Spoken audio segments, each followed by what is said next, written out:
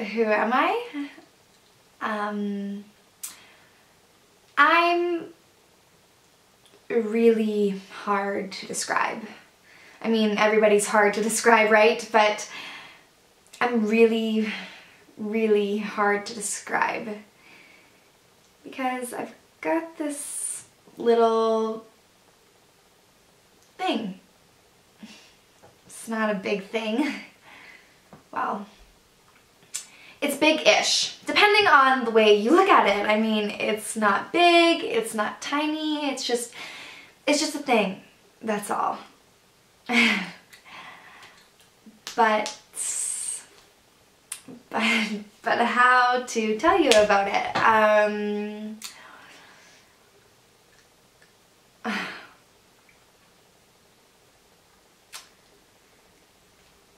I'm in the supermarket years ago looking for some peaches. You know, sometimes when you wake up in the morning and you have like a crazy, crazy craving for peaches. It was like that. And I'm shimmering.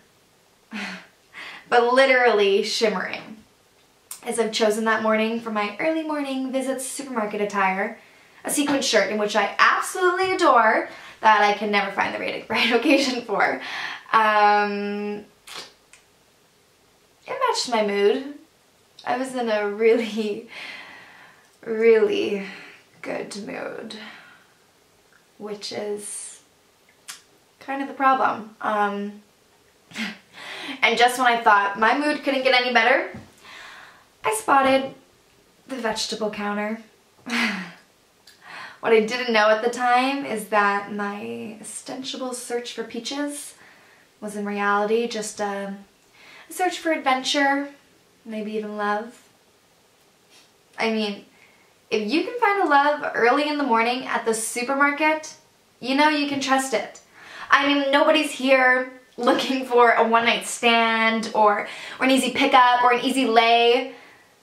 Men are the real deal in here. I mean, men aren't high on cocaine or this false courage or whatever it is that gets them going. Who knows? I mean, and if you strike out, it's not like you have to skulk off into the night empty-handed like a total loser. You're in a supermarket. There's still tons of bargains in here. And this is where the problem starts. The vegetable counter. I was in a really, really good mood. And I saw him. I think I was more excited to see him than I was the peaches. Like I said, right? The search for maybe love that I just didn't know at the time.